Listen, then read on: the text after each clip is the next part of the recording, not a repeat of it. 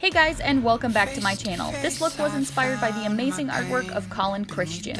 As always, the product's music and my social media will be listed in the description. And with all of that said, let's get into the tutorial.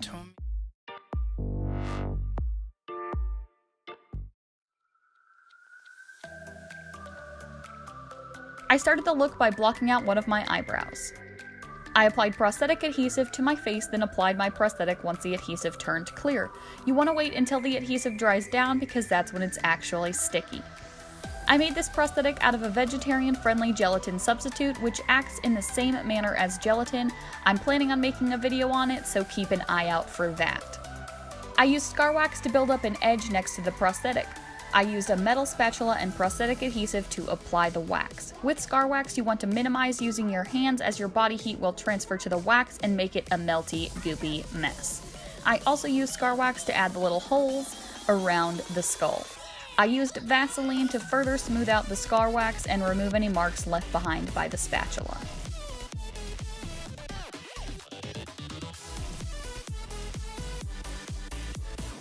I filled in all the negative space in the skull and the holes with black body paint.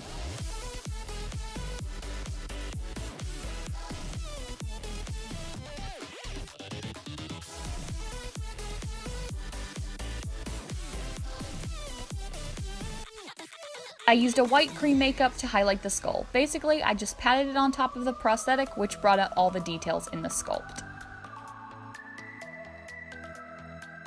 I spattered a pink alcohol-activated body paint around the holes and inner edge of the prosthetic to mimic irritation.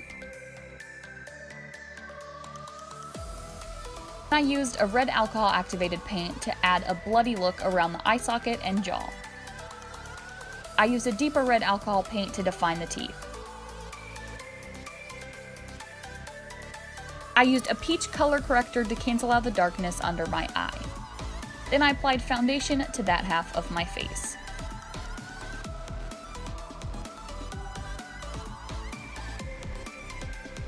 I highlighted my face with white foundation, then I set my face with powder.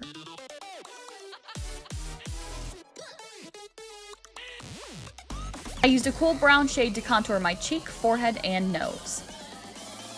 I used a light yellow mix of body paint to highlight the skull since it got a little lost under all the spattered alcohol paint.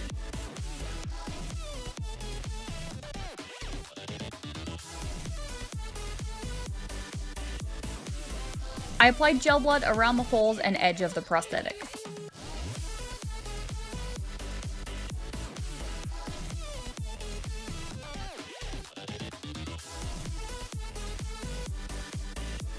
Added in some smaller holes with black body paint. Then I used the light yellow mix to highlight above each hole just to make them pop a little bit more.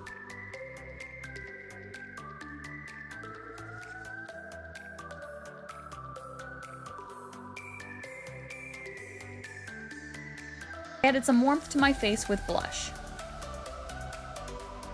Then I filled in my remaining brow. I used my contour shade to define my crease.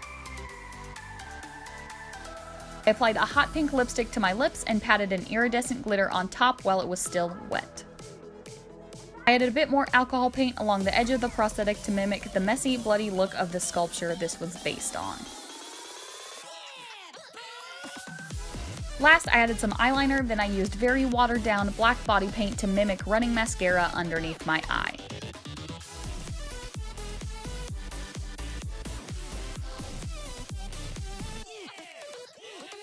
Congratulations, you have made it to my end screen. Click that top link to check out my last video, or click that bottom link to check out a video YouTube's robots think you'll like. And if you want to make sure you don't miss a single video from me in the future, click that little circle with my face in it to subscribe.